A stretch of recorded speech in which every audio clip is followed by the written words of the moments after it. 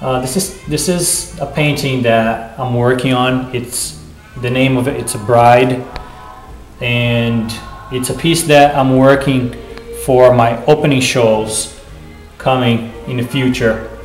And what I'm working on right now is try to get the dress to look more natural.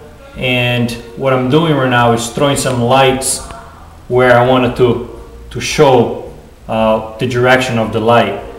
So I'm working right now at this part. I'm throwing some highlights just so I have a better light on my dress.